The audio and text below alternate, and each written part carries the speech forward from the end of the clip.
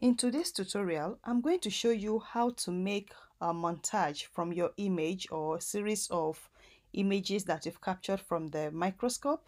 And the reason I'm showing you to this tutorial is because you can actually perform this montage using a single click rather than the one I showed you about 2 years ago on how to make this montage. In my previous video, I showed you how to make montage by going to Image, Color, and Merge channel. I showed you how to combine the three different fluorescence channels together, and then you will have a single image that has the three. So now we have these three. And then what I did in that video was that I went to Image, Stacks, and then I click Make Montage. And then I defined how big or small I want the image to be. And then we had this type of montage. However, I'm going to show you a simpler way today on how to do it so that you don't have to be going back and forth, going through that long process. So with this image here that is open, I'm going to go to Image, I'm going to Stacks, and then I'm going to select the functions that says Tools, and then select the one that says Magic Montage Tool. When you select that option, it's going to populate your window screen with these various options. If I click on the first one, you can see it automatically produced the montage. I didn't have to start splitting and going to the first process which I've shown you. So this has to make a montage. What if you then want another layer of the image where you have, maybe you combine the red and the green together? That's very easy. All you have to do is on this particular one, this third box that shows the blue and the gray shaded one. If I click on any of these image, I can swap them. I can swap their position. All I have to do is select this image, click on it, and then drag it. If I drag it, it changes position. And you can also drag this down. That way you have an empty space.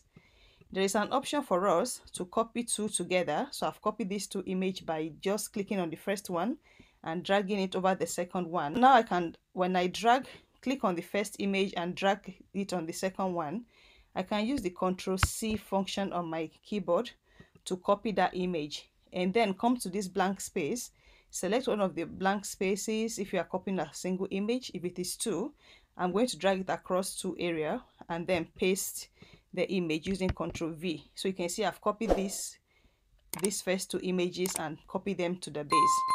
Now if I want to merge the blue on the red, all I have to do is click on the blue, Ctrl+C, which is to copy, click on the green image and paste it. Now we have a green and blue merged image. I can do the same by clicking on the red one, click on it, press Ctrl+C on your keyboard, select the green image and press Ctrl+V to paste the image. So you can see that we're able to then create merged image with this method. I can also go as well as click on this red one, copy it and paste it on the green so that I have the three channels merged together. Alternatively, I might want to just merge the blue and the red together. I can just click here, copy the red, select the empty space, press Ctrl+V to paste it there. And now I'm coming back to the blue, Ctrl+C to copy, click on the red image, Ctrl+V to paste.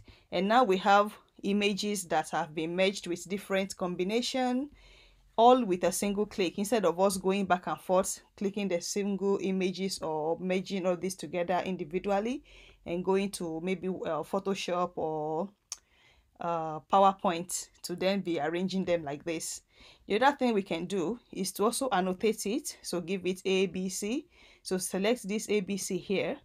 If you click on it, on the image, it should label the images. So what I'm going to do, because our color picker is in black mode, so you won't be able to see the color of the text. So what I'm going to do is to click on the color icon here by double clicking on it, and now I'm going to be selecting, let's say we want to use white.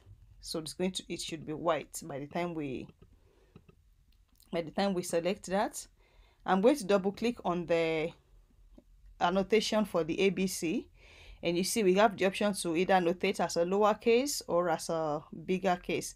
So if you untick this, we should be having the capital, or we should have the capital function to annotate our image. And now if I click on the image, you can see it has labeled that as A, that as B, C, D, E, and F. And now this image is ready for us to export. Another thing you can do before you export is to add a scale bar. And to add scale bar, all you have to do is to go to analyze tools, and select the one that says save scale bar. Because this particular image I'm using for the tutorial is in pixel, it's going to be showing the value in pixel, so I'm not going to touch that. But if it's a confocal image that contains the metadata, it will be showing it as a micron image. So I'm going to leave it as its pixel, since that's what the image is currently at. I'm going to increase the thickness of the scale bar by just changing this to 10. You can see that now we have a thicker scale bar. You can decide to increase the font so that the text is readable. I'll make that about 26. And now you can see that we can read the 160 pixels clearly. And then you can decide to make it to untick the overlay so that it's burnt into the image. And I'll say okay. And now I can export this image by going to File, click on Save As, and I'm going to select it to save as TIFF. And I'm going to save that to the desktop and click Save. Now I can close my ImageJ and look for the image that we just finished processing today. Look at that. Our image are here. The reason why the ABC did not show, it's because of the overlay that I removed. When I added the overlay, I should have tell it to freeze into the image. So I'm going to try that one more time. Let's open ImageJ. Let's open Fiji.